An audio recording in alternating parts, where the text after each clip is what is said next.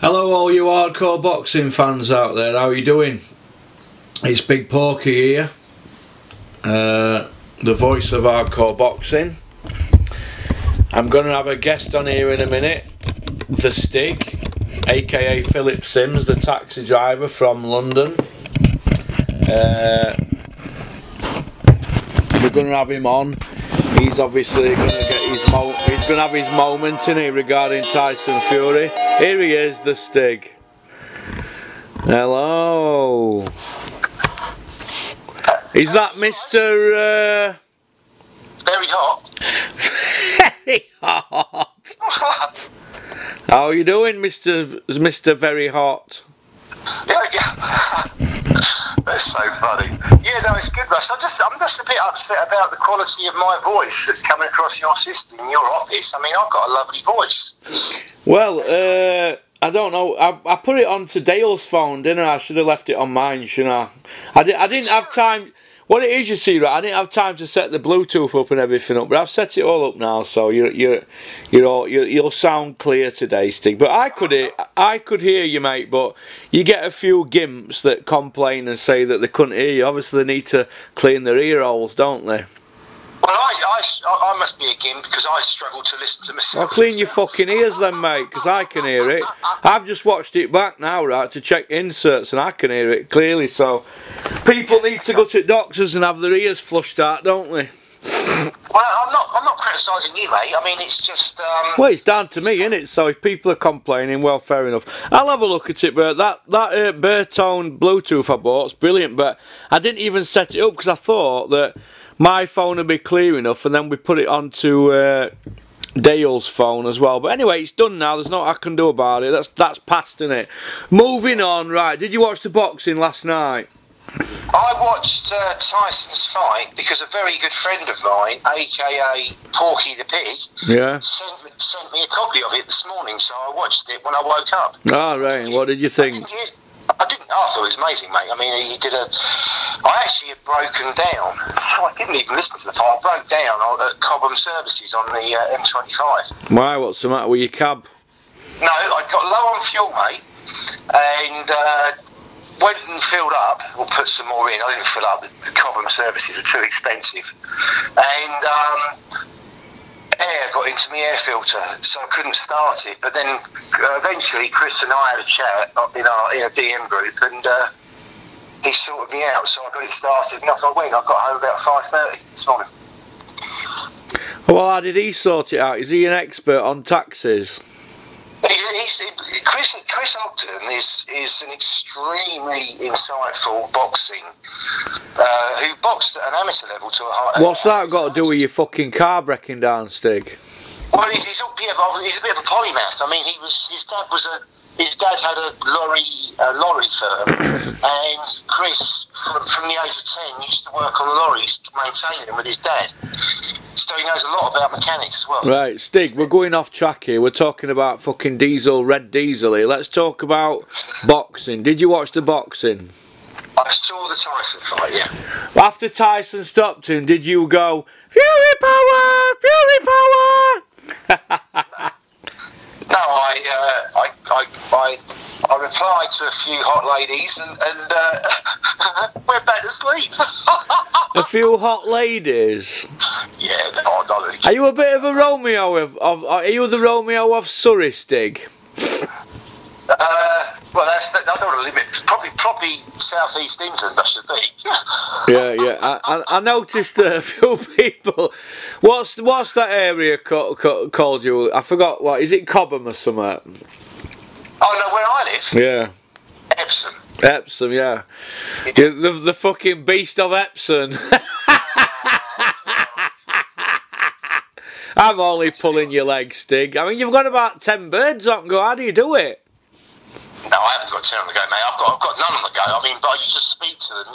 You're just in negotiations, aren't you, really? Yeah, but if you speak to females every time they get in your taxi, Stig, right, in your head you're fucking seeing them, aren't you?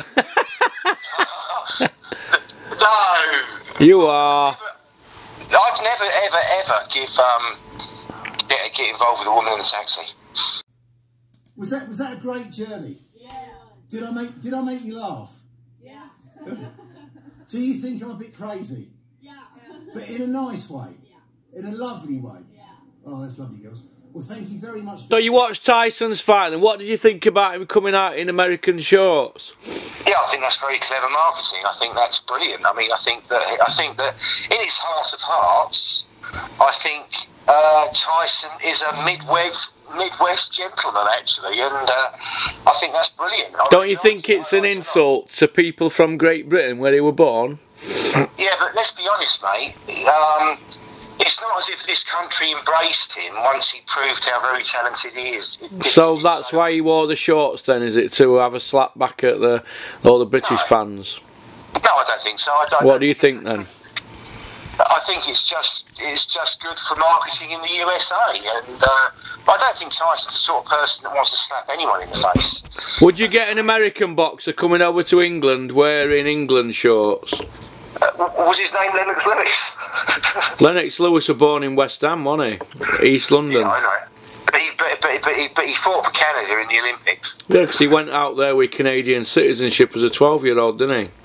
Yeah, no, that's fair enough. Look, mate, I haven't got a problem with it. I think it's clever, and I've always said... So it's done to get money then, is it, and not fans? Well, with fans comes money, doesn't it, really?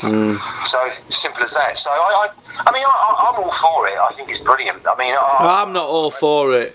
I'm not all for it. I think he should have gone out there in British shorts.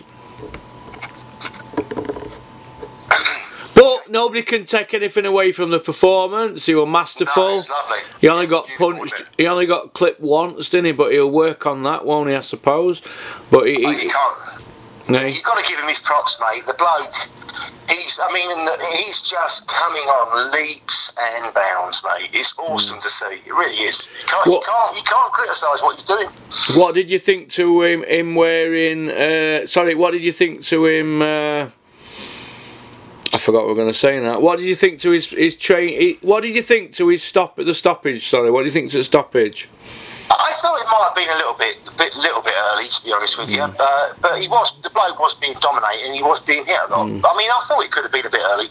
But if he hadn't have stopped it then, I mean, the round was over. It was just about to end. But it was a bit premature. They might have left it for another round and gone out again, I suppose. Yeah, I mean, he wasn't going to win, was he? We could see that. He was just going to get peppered and pilloried, wasn't he? I think we could see that. But I would say, yeah, maybe a little bit early. Do you think? Isn't it? Yeah. Do you think Tom Schwartz justifies the WBO #2 ranking, or do you think it makes a mockery of the ranking system? I think that all of the ranking systems are prone to corruption, and the only one that isn't is the lineal status. Well, for example, Tom Schwartz is WBO #2. Yeah. But his record on the independents is BoxRec number 56. Now, David Allen's number 20 on BoxRec, and he hasn't got a ranking in the top 15 across the board, 5 governing bodies. So, yeah. Is anybody lobbying for David Allen? No, of course not. I mean, when you've got something like Top Rank and ESPN lobbying for you, that's going to alter things. I mean, people need to understand that's the way boxing is. The best we have as the truest reflection is the lineal status, and I know that you're well against that, but that's the truth. This lineal thing, it's a load of bollocks, mate. Alright. Now, we've gone over this time and time again. I know. So I'll just ask you some simple questions. How many world title fights has Tyson won? Well, in my view, 2. Right, yeah, but how many in the record books? We're dealing with record books here. Well, I'm not, because I don't agree with the judges. Well, listen, mate. Well, you'd not agree on boxing, then, would you? How many has he won? 1, innit? In record book. Yeah. Stig, can you just answer me the question? Is it 1 or is it 2?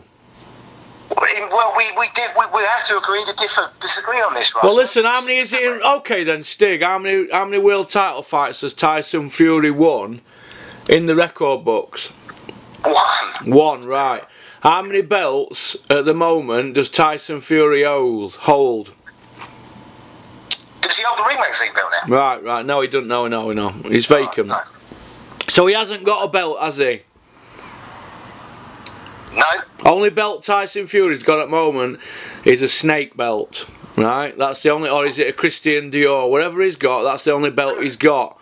Now, Dior, yeah. he's number 4 on box rec. Or is he number... No, he's number 4 on box rec. Or number 3, I forget now.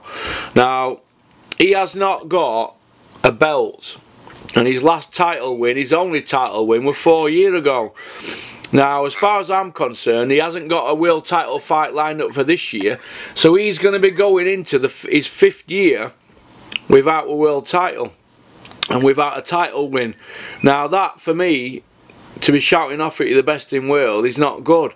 But he's a victim of circumstances, in my opinion.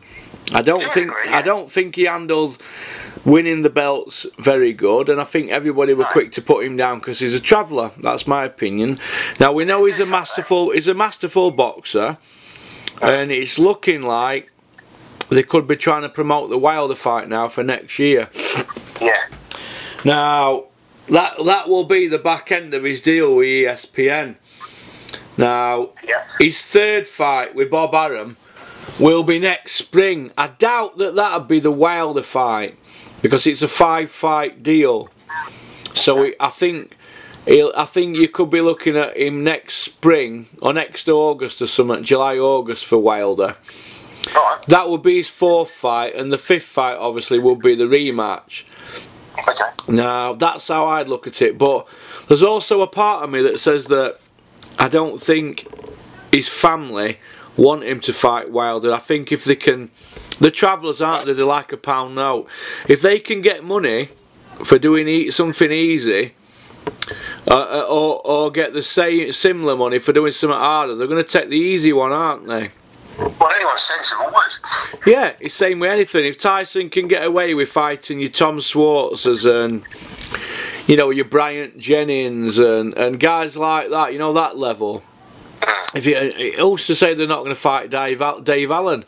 If he can get away with fighting people like that, why should Tyson fight Wilder where he can get his brain scrambled? Because everybody Wilder's fought, he's dropped to money. Why should he put himself at risk like that?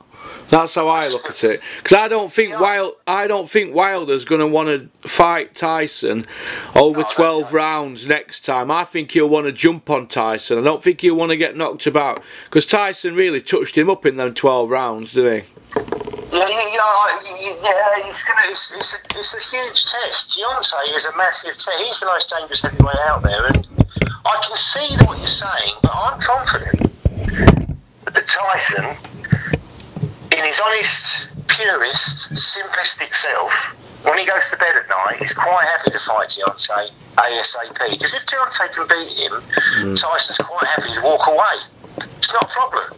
That's how I see it. But you know, that's the sort of man I think I'm dealing with Tyson Fury, and that's why I'm a fan of Tyson. And I would like to say, Russ, that look, mate, I am not a traveller. I'm not. I am as English. I'm not saying that makes me great, but I'm as English as they come. My family goes back to the Doomsday Book. Now, how do you know that? Well, because they looked into it. I mean, my dad and my grandfather were really into it. Entomology. All right, that's what it's called. Anyway, so look at the hate I get. So anyway, the problems Tyson had. Can I hang on a second? Let me just touch on something. What do you think when you wake up in the morning on Twitter and people say things like, "Stig, pull your tongue out Tyson's arsehole. Dogs do that. You're not a dog, are you?" You know, things like that, or Stig's gonna fucking come in his pants and all this shit. Yeah, no. I Over Tyson. If as far as I'm concerned, I'm sort of walking in front of Tyson, making it bigger and more exciting. I'm not behind him. That's how I see it. So these people don't understand. I'm positively encouraging Tyson. I do. When I see Tyson do things that I don't appreciate, I tell him. And he knows that. I mean, of course, I mean, Ben is a remarkable character. He's the youngest person in that entire camp. And he is the person that has to rein in the over-exuberance, and he does do it. So, I mean, I see myself as saying bigger things about Tyson than Tyson himself. So I fail to see how I can be behind him licking his arse. And of course, if Tyson does something wrong, I tell him in a nice way. I tell him. So I'm not really bothered what these fools think. They are incapable of comprehending how magnificent what's going on is. Doesn't matter. Yeah, but Stig, we're talking about Tom Swartz. It were hardly Larry Holmes, were it? No, that's true. But then, mate, it was a great spectacle. It was a lovely evening. Do you think that Stig? Do you think that the heavyweight division at the moment is at its weakest it's ever been? I mean, we keep hearing Bob Arum, Tyson Fury, Frank Warren say the heavyweight division is booming, but do you think it's talent-wise it's the weakest it's ever been? I think one of the hardest things in life is to live in your moment, and it's always easy to look back and think it was better then or somewhere else. Look, as far as I'm concerned, when I look at any other heavyweight in all history, I'm absolutely convinced that Tyson would beat them, Tyson Fury. They wouldn't beat Tyson Fury, so you make of that what you will. I'm certain they wouldn't beat Tyson Fury. I mean, and I do really look at these things because obviously I get all these trolls that make me think about these things, make me look at these things. Do you think he'd have beat Lennox Lewis? Yeah, he would outbox Lennox, yeah. He would outbox Lennox, and of course he's got a better chin than Lennox as well, so he did get clipped, he'd recover. Lennox didn't have a fantastic chin. It was okay, but it wasn't brilliant, was it? So yeah, I think he beat Lennox. He's got all the advantages on Lennox. So he's not got the front foot strength of Lennox, but you can't beat Tyson on the back foot, so Lennox would get beat on the back foot. And of course Ben, who's remarkably technical, will realise Tyson's front foot failings, and he did some pretty good front foot work last night, didn't he? Let's be fair. I mean, I'm not saying he did.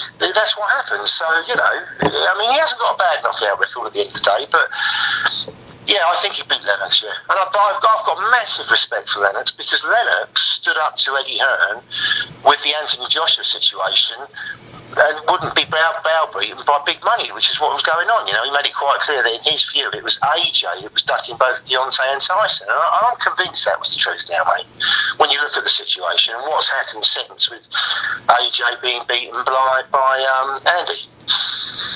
Where do you see Tyson going from here, Stig? Just keep on going. I mean, it's just daily routine, isn't it, really? Look, Tyson's job isn't to go anywhere. He is there. Tyson arrived in November of 2015, but he couldn't. It's like that song that One Republic sing, hanging on a rope, got my 10 feet off the ground. I hear the words you're saying, but I just can't feel the sound. So Tyson didn't feel like the great talent that he is, because he just wasn't feeling it. So he went off the rails and learned to live right, and now he's back, focused on his talent. That's his job. So what Tyson's job is to do, to get up every morning, to focus on staying in great shape, to act with a huge amount of class. Bob Arum and Frank Warren sort out all the fights, and Tyson just helps people who've suffered like him get better and better, and whilst doing that, he gets richer and richer and richer. It's as simple as that. It is that simple. Yeah. And of course he's got you there running around shouting Fury power, Fury power. That's the Russell disparaging version of the way I speak. But what's happened to just for those listeners that keep sending in emails to me, what is the truth, Stig, about Fury power? What is the group dissolved now? Oh, the DM group. I emptied it all out because there's someone in it who was. Did you have a mole? Did you have a mole in the group? At least one. Yeah. So now I'm in another group now that's headed by someone else. Headed. Yeah. Headed. He's one of my. Headed. You're talking like you're fucking Ronnie Cray heading out of fucking the firm. Well, that's exactly Headed. what I am, mate. That's exactly what I am. He's my. So I don't have the overall responsibilities for the group, but these people have all got my back. So and They are elite. Headed. None of them would dare betray me because they'd fall out with all the other members. So they wouldn't do that. So you've got this new little club, and there's no mole in it. Well, not that we think, but I mean there may well be, but I don't think so. No, they wouldn't. No one in that group would dare do that because. Would there be repercussions, Stig? There wouldn't be repercussions, only emotionally, because they'd lose the friendship of the decent members. They'd lose the friendship of your little club. Not the respect and honour. Yeah, I mean they would do. Fucking hell, Stig. We're talking boxing chat here, mate. Yeah, but Russ, these are exactly the same sort of things that you were saying to me when I wanted you to tell me who told you about that video of me that wasn't actually anything I had said to you. The person who sent that video to me, Stig, right, sent it on a fucking a Twitter account that were fucking shut down, so I don't know who it were, mate. I don't know, mate. It was sent on a DM. Now, if I... This is the trouble, though, isn't it? I mean, these vile people, they really are vile scumbags. And what they do, they infiltrate your little club, and then they take the videotape stuff, or they share information out, and that's basically it. But listen, it's part and parcel of social media. I did warn you about getting friendly with people on social media who you've never met, now, and uploading secrets to them and that. Now, what you do have on social media, you have people who leave comments on YouTube and Twitter, and they're not showing them true selves. They're all on aliases and things like that, and acting out the fantasies.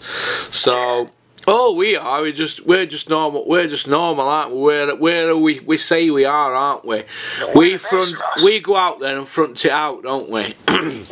We're the best, right? We're out there, and if anybody has a problem with what I say, they can come to our shows and say, I'm going to pull you, Pokey. I didn't like that you said Wilder beat Fury by a round. Now, well, come and see me out and I'll back it, and we'll go through the scores. Now, technically, when you go through the Fury Wilder scores, it isn't that hard to get 1 or 2 rounds wrong. Because a lot of them were pretty easy to score, but there were a couple that were hard to score. If you get them wrong, you get it affects everything. So I didn't say it were a robbery, but all this screaming that Tyson won hands down by 5 and 6 rounds, and all this is utter knackers. But everybody's entitled to their opinion. The judging that mattered on the night. You what? Especially me. Yeah, well, the judges that mattered on the night called it a draw, and we have to move on. Oh, I have moved on, Russ, but it doesn't, I mean... Yeah, but some people aren't. I mean, there's gimps from Gimpville Island who keep leaving comments on my YouTube, and they don't understand that I don't really take them people serious. Unless, if them people who leave comments on my YouTube want to be took serious, send a DM video. On DM, follow me on Porky Corner, and I'll follow you back. Send me a video and let me see what you look like, because other than that, I don't take them serious, mate. I just laugh at them. No, you see, there's moving on, and there's just saying what you genuinely believe to be true. For instance, I mean, I'm not bothered that Huey didn't get the decision against Joseph Parker. I've moved on, so's he. But I'm confident he beat him. Yeah, well, I am, but Huey didn't get the decision. You move on. I don't mention the Parker fight. I don't mention Pulev fight. You move on from that, don't you? People say, yeah, people go on. No, you move on emotionally, but you've got to deal with your emotion, and I have. But you've still got the memory, and you still know what happened, and you're still not going to be told that you're wrong by somebody that hasn't got a clue. Simple as that. Did you watch the Isaac Lowe fight? No, I didn't, mate. I was stuck in. I was in the service stations at Cobham one night, breaking down and crying.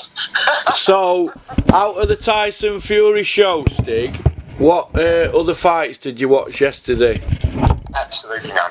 I was broken down, mate. So, basically, Stig, what you're saying then is that you are a casual. A total casual, mate. Yeah, absolutely, 100%. Undeniably, Mr. Casual of Casual Land.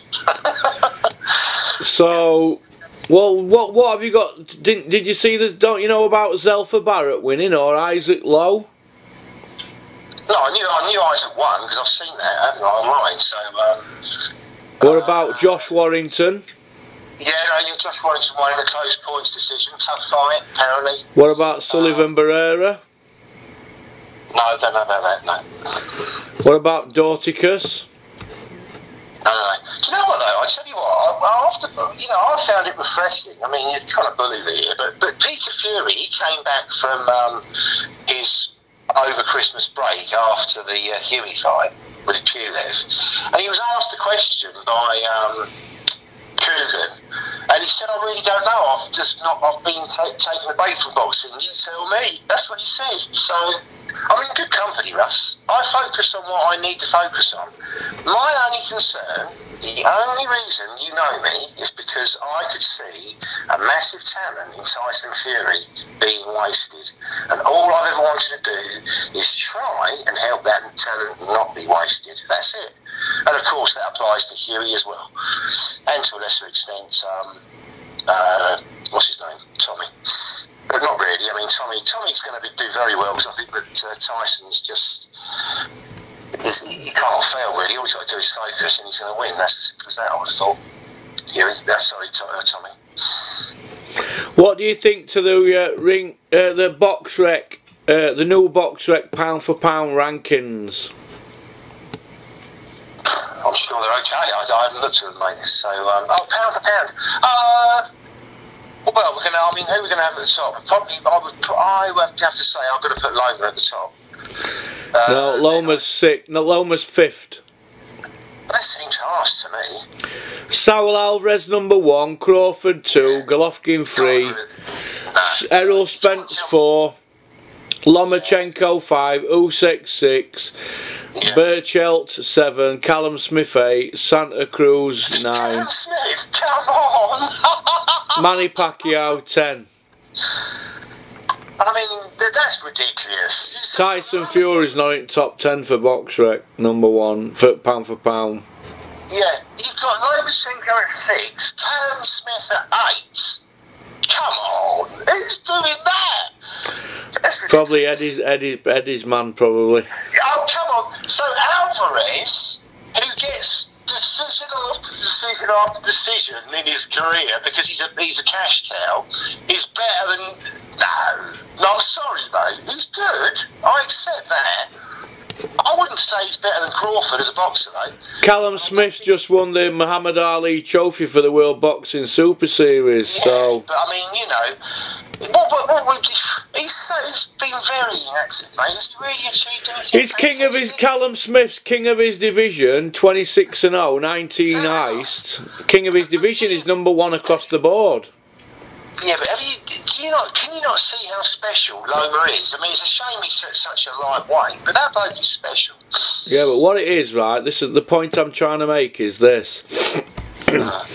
Right, we have 17 weight divisions, so they have a pound for pound top 17.